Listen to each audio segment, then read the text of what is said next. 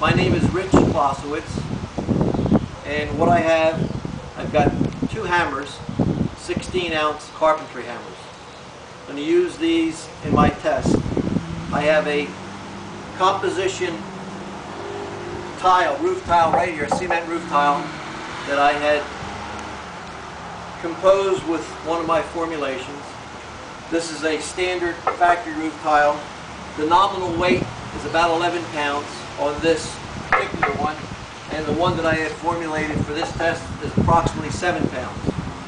And what I'm going to do is drop these at 5 feet, which is about the center of my eye, the bottom of the hammer. And then we'll make an observation as to what happens. I'll try to drop these both in the same area the tile was right about here. Okay, here we go for the tile. Okay, now you can come in, make an observation as to what the results show. And that was from 5 foot, doing a 1 pound, I call that the 1 pound hammer test. Thank you.